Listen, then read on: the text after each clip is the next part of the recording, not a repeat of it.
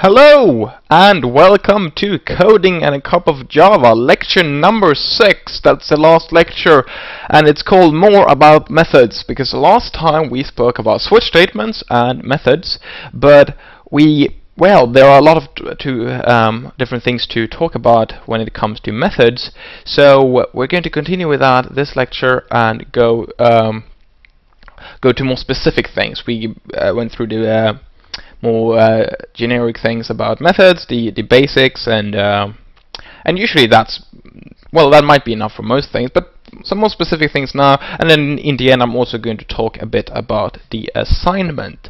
So let's get going. Right, so I'm going to just start here writing an example, which is going to be a parameter example, because I'm going to talk a bit more about the parameters, how they are sent, how the values are sent to the parameters of a method. Yeah, here's a simple example. We start with the main there, and then a simple method here, static void my method, and then a parameter here, like that. Okay. So now if I send something in here to my parameter, then that thing is going to be sent. I'm just going to send a value. I'm not going to send a reference to something, and I will show you exactly what I mean. So if I have a variable up here, I have very nice names, right? My variable, and it's set it to 2. If I then print it all out, like this, nothing special there. That's obviously going to print out 2. And then I can call the method, my method, like so. And then I use my variable here as the value of the parameter. Okay. Then if I change the parameter's value like this, my parameter, and then increase it by 10, and then print it all out like this. Okay. If I do that, if I change the parameter here, then I'm obviously going to print out 12 because I had 2, increase it by 10, and print out 12. But what's going to happen is the variable here itself, that's going to stay intact. It's going to be 2, as we can see if we print it all out again. So if everything goes alright here, we'll see 2, 12, and then another 2. And the reason is, like I said, when we use parameters in methods, we just send along a value. So we have my variable's value and send that to the method. So even if we change the parameter afterwards, we're not going to change the value of the variable itself. So let's run that, and then we get 2, 12, and 2. So far so good, right? So we only send along the value, so we can't refer back to the actual variable. Right. What happens if I change this and use an integer instead? Okay. So now I have an integer, and then I have like 2, 4, and 5, for instance, comma there. And then I'm going to ask for a parameter here. Of course, the parameter is going to be an integer array instead. And I'm going to set this to a new integer array like this. And that's going to be 6, 2, and 10. But for this to work properly, I need something that allows me to print the variables of the integer array. You can't really you can do it like this. So at the moment it's just going to show us some weird numbers. We can't really see what's in them, and that's what I spoke about quite a lot earlier. You can convert everything to strings, but you never know what it's going to convert it to. So to allow us to see the content of those integers easier, I'm going to write a simple method called print, and then we just take an integer array as the first and only parameter. Okay. So we start by showing a bracket there, just for the start, and then we have another bracket at the end, like that. So what it's going to show up as is the bracket and each element with a comma in between, and then it ends with the other curly bracket. And as you can see, I'm using print line in the end, but not in the first one, and that's so it will end with a new line character, but we don't want that between everything we print out. And then it's a matter of looping through all the elements of the array like this. We've done similar things before. If I is not equals to 0, then we want to do system.out. Okay, so we want to add a comma in between each and every element, but we don't want to add a comma the first time we add an element here, because that means we're going to use a comma before the first element, and we don't want that. So we just check that I is not 0, and that means that it's not the first loop there, and then we do something like this, so we can print out the content of the array. So now we can just call print here instead, so we get some proper output instead of this thing here, which refers to memory and stuff. Okay, so here we go. Let's do print instead. So that's the new method there. Okay, so now if I hit compile, it should work all right, and I should run it. Okay, so what do we get? We get 2, 4, 5, so that's the first one. Then we get 6, 2, 10, and then 2, 4, 5 again. So what's going on now is the same thing.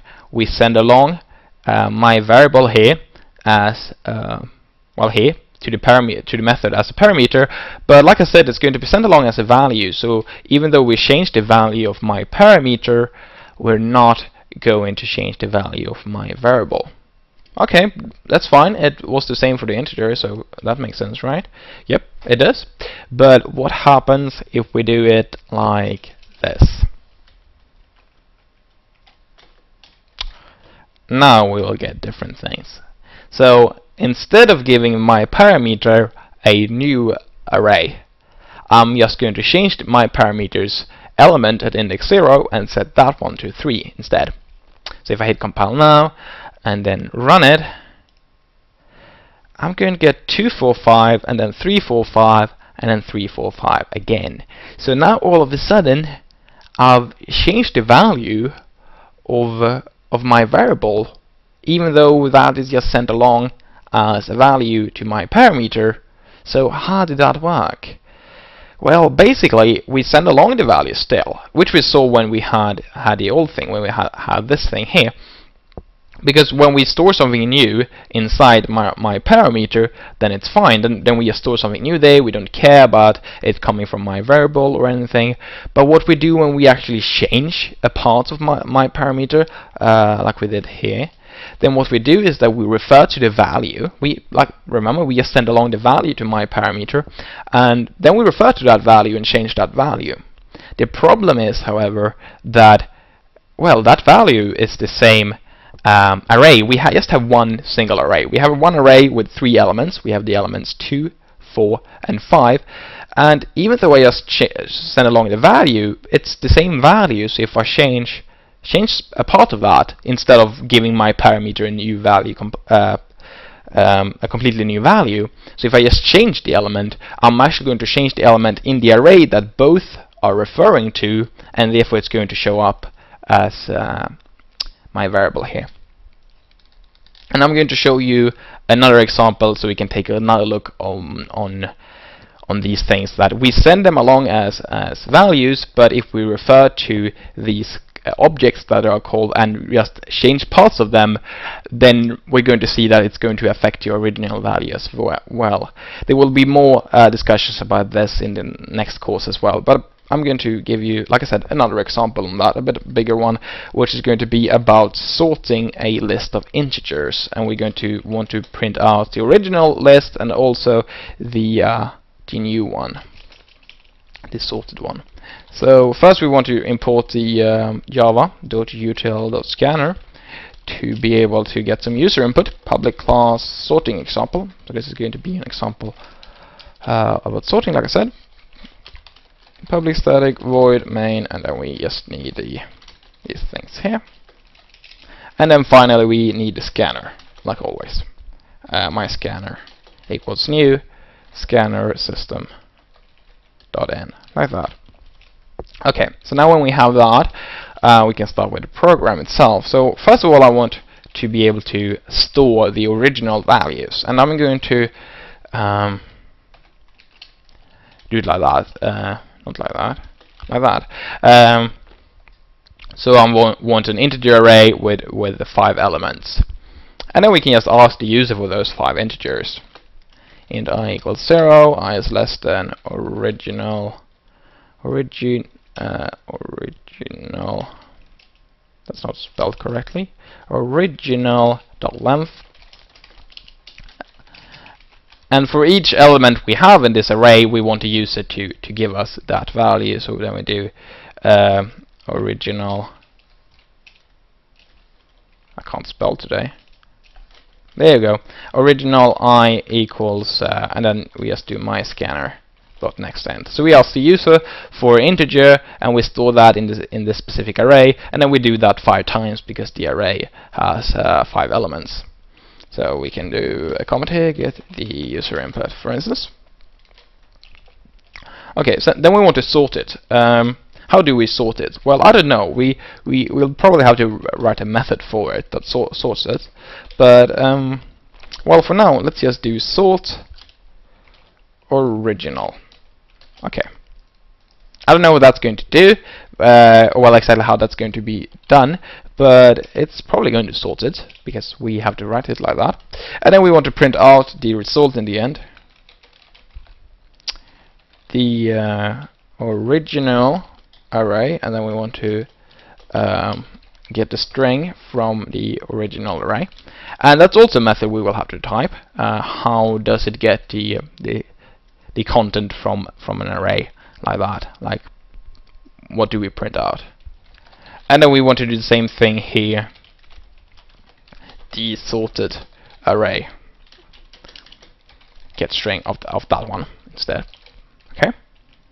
So what I've done now is shown another example, oops, why it could be good with methods.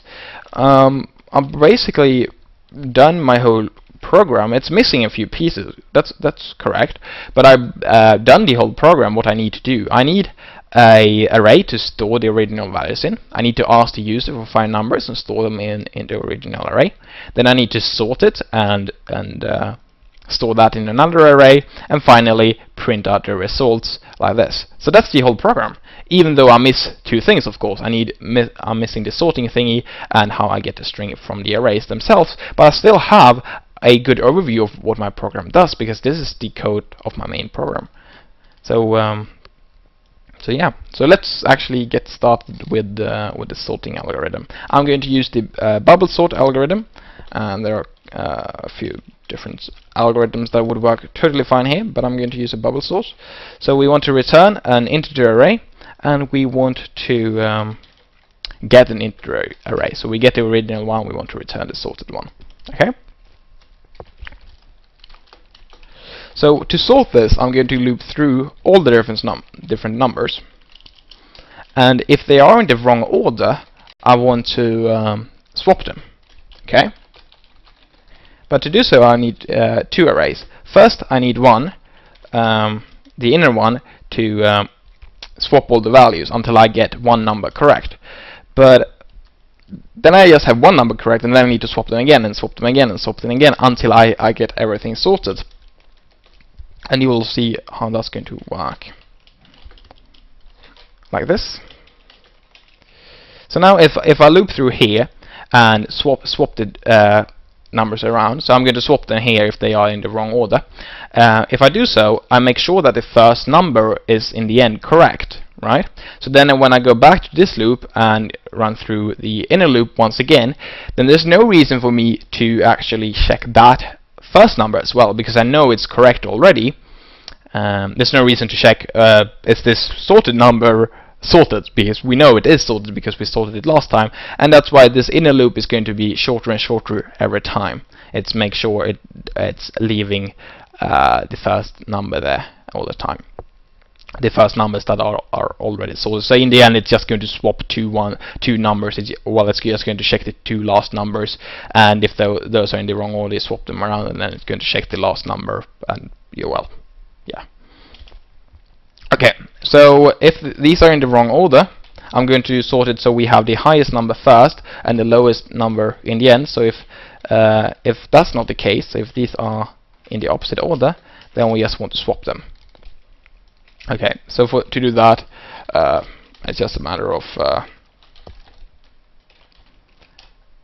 grabbing the number and store that in a temp variable, and then yes, swap them like this.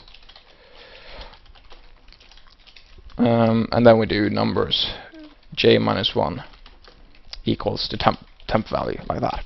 So this is going to store the value of numbers at index j in temp, so then we can overwrite that with the value at the other index there, and then we can store what we stored in temp there back in here.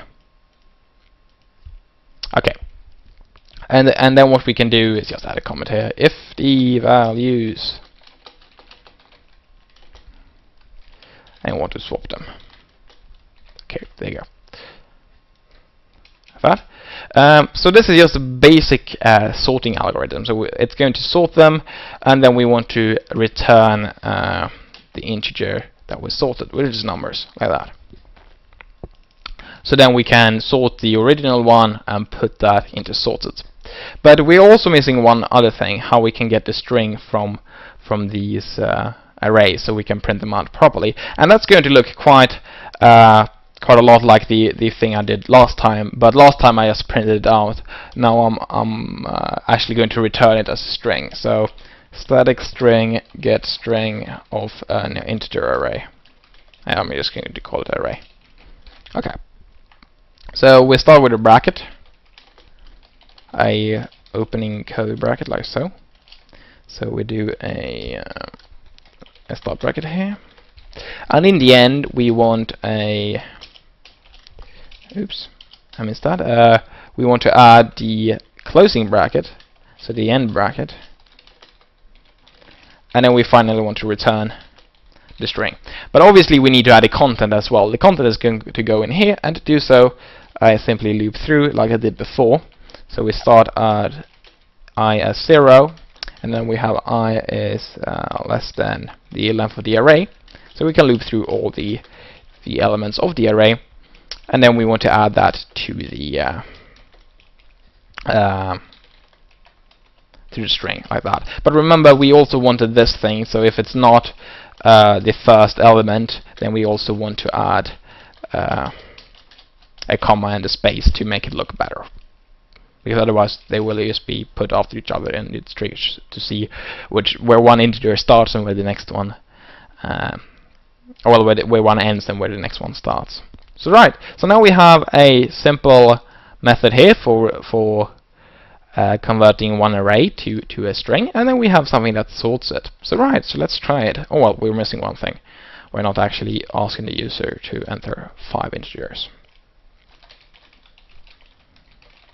Okay. Please enter 5 integers. Okay. Hit compile, save it, and what did I miss now? Let's check the errors. Not a statement. That's interesting. You know why? Well, there's not a variable name there, so it didn't realize what was going on. Compilation completed this time. That's nice.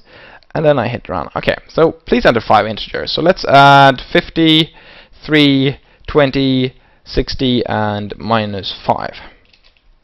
Okay, it sorted them all right. 60, that's the largest one. 50, 20, 3, minus 5. But the original one has the same order, and that's not the order I typed in there. And that's a problem. So what we see now is what we had before.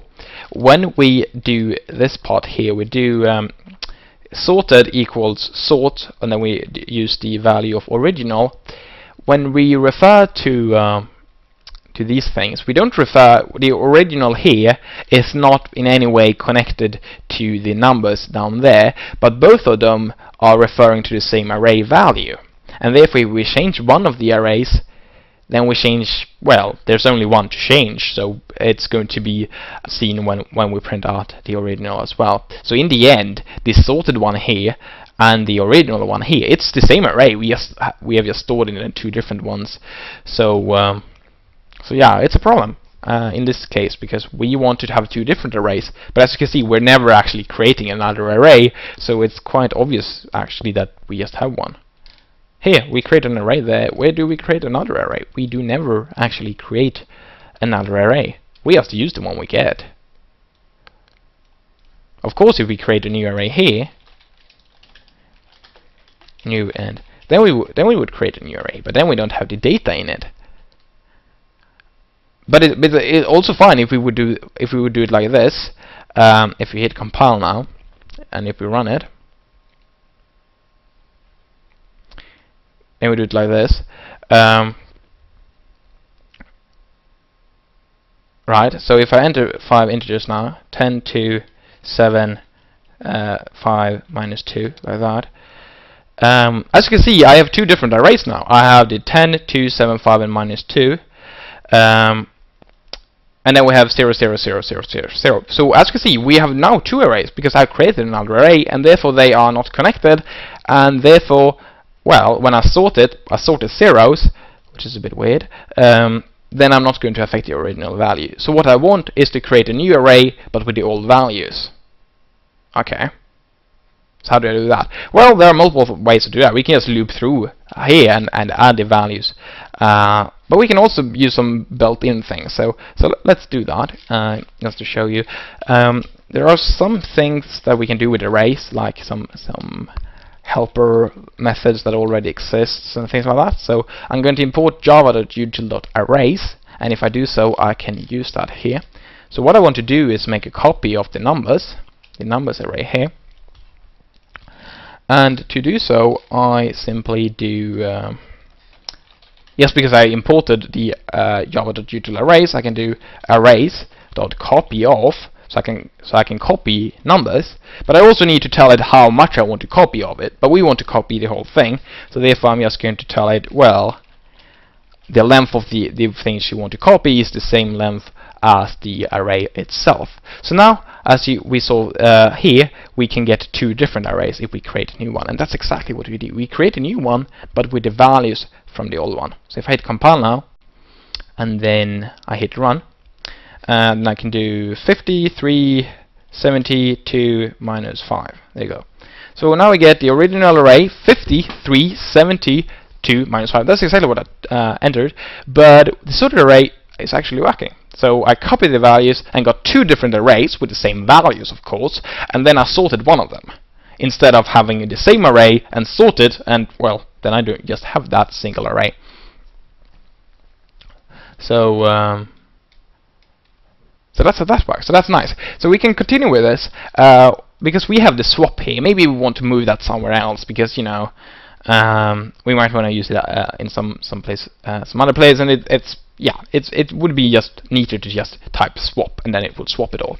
So let's create a thing that swaps them. So I do numbers j, and then numbers j minus 1. Okay, so how would that work? Then I do static void swap value 1 and value 2. Int temp equals value 1, and then we do value 1 equals value 2, and finally value 2 equals value 1. And then we hit compile. Is this really going to work? No, it should be temp. But is this still going to work? No, it's not going to work at all. Okay, please enter 5 integers. Let's do 10, 2, 3, 20, minus 2. It's not going to sort it. Why isn't it going to sort it? Well, the reason why it's not going to sort it is because the swap is not working. So if we're doing the sort here and we can't swap them, then, well, then we can't sort it at all. And why isn't this working? Well, like I said, when we send things along to parameters, we just send the value itself. So if I change this value 1 here, I'm just changing the value inside the method itself. I'm not going to change what's in the array here. The reason why we had to make a new array here was because, well, the array itself, its elements, those values are just the values, but the when we send along the array, we still just have one array. When we send a primitive value like an integer, we just send the value, and it's not going to have anything to do with the old thing, because the numbers j here has nothing to do with the value 1, and that's the same thing up here. Where is it? Numbers here had nothing to do with the original, apart from them actually referring to the same array. They didn't refer to each other or anything. So to do this, well, we can't really do anything too well. What we could do would be to have, we get an array and we swap two indices inside it. So then we do like int index 1 and then we do int index 2. This would work because then we get an array and we just get the value of the array. But when we have the actual array, we can modify it, and that's going to modify it even up here. So if we do something like this, then we could do array index 1, and we do array index 1 equals array index 2. So I do the same swap here, but now I'm operating on the array instead of that. And then if I send along numbers, and then I give it j and j minus 1, because those are the different indices we want to swap. Well, we will swap their values. And now if I hit run, type I don't know, 22, 360 and 300, then it's actually going to sort them, because now it can swap the values. So keep that in mind. We just send along the values, but if the values are still pointing at the same array, for instance, then we're not going to be able to change one thing without changing the other, because we still just have one array. If we just send along integers, for instance, if we change them, it doesn't matter. If we store something new in our array parameter, it's not going to matter either. But when we change the elements themselves, then that's going to be changed for both there. We're going to discuss this a bit more in the next course when we actually talk more about objects, but I wanted to show you it here because it's very easy to do something wrong here. You assume that it's not going to change the other one, for instance, or you assume that it will. For instance, this part here, if we don't copy it and make a copy, then the original will be ruined, because that's also going to be sorted because it's the same. Okay, so that was everything actually for the parameters there, well, for parameter values, how they are sent along. And now we're going to talk about var args. So those are variable arguments, which means that we can have well, a variable amount of parameters. It's another name for parameters.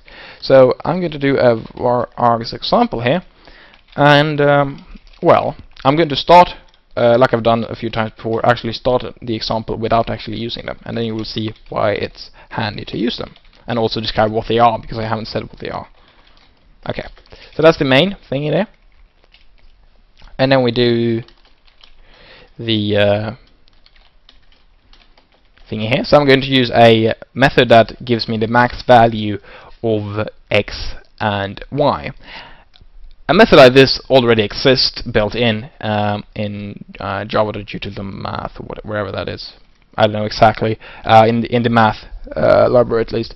So you could just do math.max and then get the numbers. But I'm going to use this as the example anyways. So if x is greater than y, then we want to return x, because that's the greatest value of the two, or else we want to return y. Observe now that if x is equals to y, we're going to return y. But that doesn't really matter, because if they are the same, then it doesn't matter which one we result. Okay. Right, so now if I can do system.out.println, and then we do max 20 and 3, like that. Okay? And then I'm going to do the maximum of 1 and 6, for instance. Okay. So far I haven't introduced anything new, but I will. So it just prints out 20 and 6, because 20 is the highest number there, and here's 6 the highest number. What would I do if I wanted to compare 3 numbers, like the highest of 3? Well, I could do something like max and then 10 and 6, for instance. Now it's going to give me 10. So I just chain them together. Okay, 20 and 10, like that. But it can get messy quite quick if you do it multiple times. So I want to extend this so we have a third number, okay, in C like that. And then we do, if x is the greatest number of them all, then we want to return x. Else if y is greater than z, then that's the greatest of those two, and otherwise we return z like that. And as you can see now that I don't care about when they are equal to each other, because it's going to work automatically by having it like this. Yes, because well, if they are the same, then it doesn't matter which one we return. Okay, so now I need to hit compile, but it's not going to work because now I'm just giving it 2 values. So because I did allow 3, I prevented it from using 2. Okay, fine. Well, let's have 6 there, and then go with 25. Okay, so now we have 3 values. It works fine. I'm going to get 20 and 25. What if we want any number?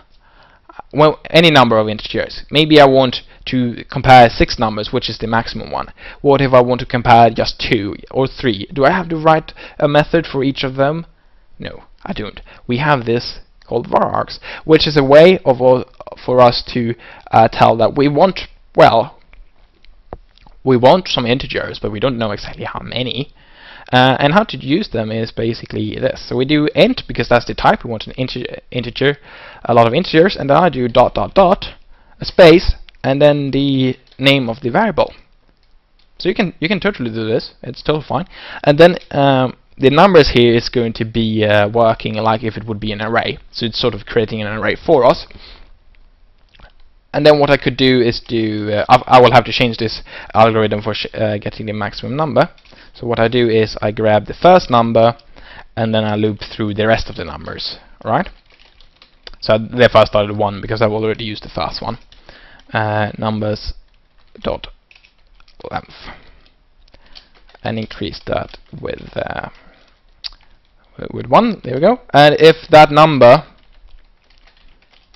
is greater than the maximum value, so we've actually found a value that is greater than the values we've seen so far, then we set the maximum number to that, and in the end we can just return it. So this is just a simple algorithm how you find the maximum value in an array, and that's exactly what numbers actually are, even though we do ... here. And what that ... actually means is that, well, we can do it like this. So now I have one with 3 parameters, integer parameters. I have one with 2. I can compile. It's going to work. Well, if I type the variable names correct in there. So there we go. I can compile it there and hit run. So there you go. It's working. It can use 2. It can use 3. It can use 4. It can use 5, 6, 7, 8. It can use how many it wants. Like that. So I can do that. Get the maximum number of all of those. If I didn't screw up that. There you go. So it's still going to work. So just because I do so, it's going to allow me to actually print how many I want here. But, well, what I could also do, well, what we're actually doing is that we're creating an array of all these values. So it's basically a short way of sending an array in there, like so. So we can actually give it the array itself, but if we don't, if we just give it a lot of integer values, it's going to use them and create an array, and then we can use an array here in the code. Okay, is this alright so far? Well, so far maybe, but what if we do this? I said any amount, right? Any amount of integers. That was a bit of a lie. You can't really have a negative amount of integers, right? How would that look? I don't know how you would do that, but you might have guessed you can have 0 integers. That's totally fine. When we compile, we can any numbers of integers is 0 or more. And now if I run, I'm going to actually crash my program. Sad face. And the reason is we're trying to refer to the first number here and store that in max. But if we don't have any number at all, then, well, we can't refer to that first number. But, well, getting the maximum value of no values doesn't really make any sense. So how do I prevent it from how do I prevent the user of LDecoder from using max without any numbers? Well, what I could do is just add another variable in front here, so first number, like so, well, another parameter, sorry, and then just use first number here, and then add this to change that to 0, so I loop through the rest of the numbers. So what I had before was that I grabbed the first number and looped through the rest. Now I pick the first number and loop through the rest. So I haven't changed anything. Well, the part I've changed is that I have a specific parameter here for the first variable. And why is that important? Well, parameters are a requirement. You have to enter the values for the parameters that we have in the parameter list, right? Yeah, that's true. And this is totally optional. You have 0 to 0 and greater. So by having one required one, we have 1 plus 0 and more. So then, well, then that's not valid. We have to have at least one integer, like that. So if we type 5, then we can compile it, so we get a maximum number of 5. It doesn't really make sense, but you're allowed to, and it's totally fine in the algorithm, like that. So now you can't do an empty max here, because we're asking for first one integer, and then 0 or more, which allows us to do this long thing, and also allows us to skip that one completely, and just use the first one, so we get a maximum amount of one value. There you go. Okay. So that was that. So that was var args. We have spoken about parameter values, and what we're going to talk about now is the third thing about methods, and that's called methods overloading. So we can overload methods, and I'll show you a simple example now, and then we're going to have a bigger example after the break, because we will have a break in about 9 minutes. Okay. So public class overloading example, like that, and we need the static void main here, like this. And what we want to have here now is a static void my method, like so, and then we want to have a string parameter. Okay, so far so good, nothing new. There we go. And then we want to print that out, maybe, I don't know, but let's add another method.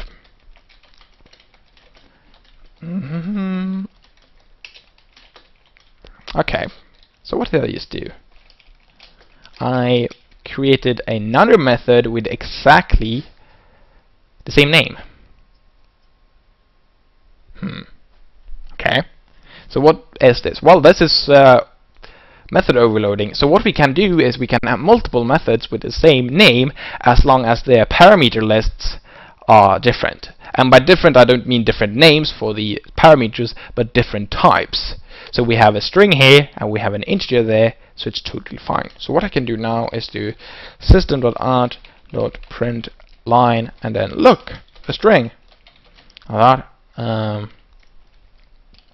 then we can actually print out the value as well, because, well, we should probably use the parameter for something,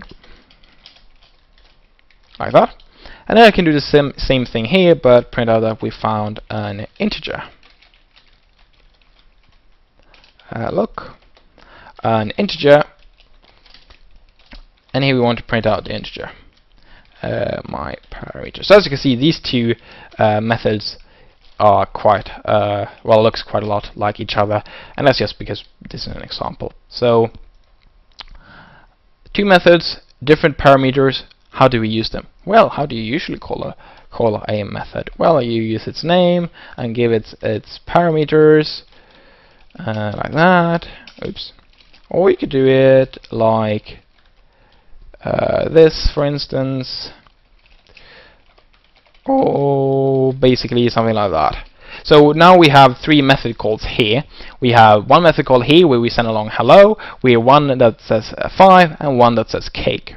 If I run it, well, I need to compile it first. What did I do?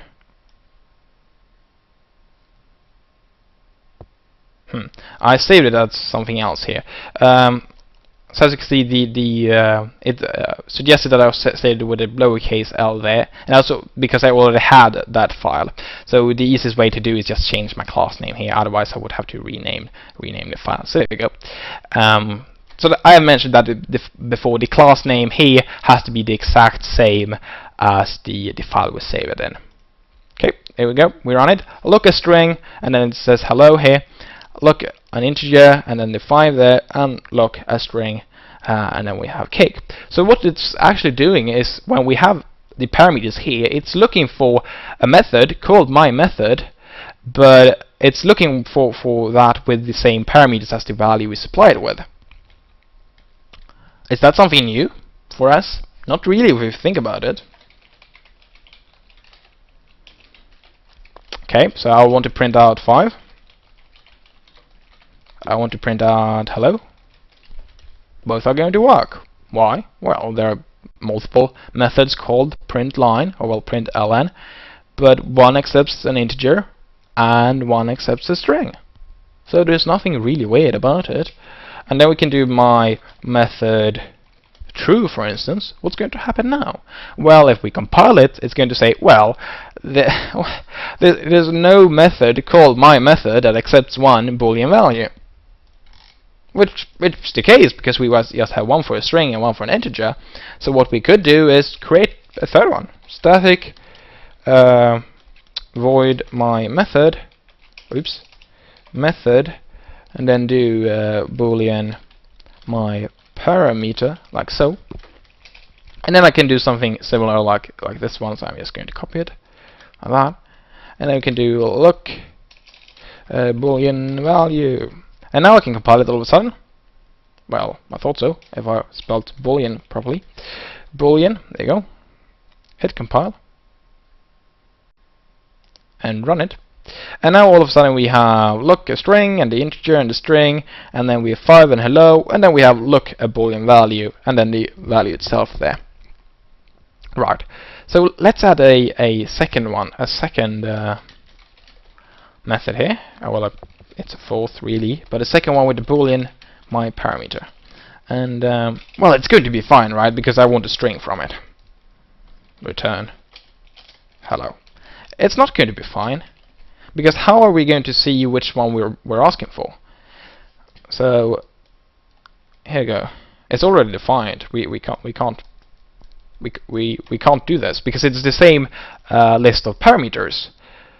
So the return value doesn't matter. We can have different return values on a method that is called the same, but well, the parameters lists can't be the exact same thing. But I can add another Boolean value here. My second parameter. So it's not about the type only, it's the whole list of parameters. So now I have 2 different ones, so therefore it's unique compared to this one here. And then I can do like myParameter equals my second parameter, like so. And if that's the case, then we want to print out they are same, or we'll return, and otherwise different. So this is a ternary operator that we spoke about in lecture 2. Okay, so now I can use that myMethod in something like this. myMethod, and then give it true and false, for instance. So those are different, so it should give me something. Parameter. I can't spell today. Okay, so now I run it, and in the end it's going to type out different. So at the moment, these different methods here, they don't really make any sense. Why would we even have them? Why would we call them the same thing?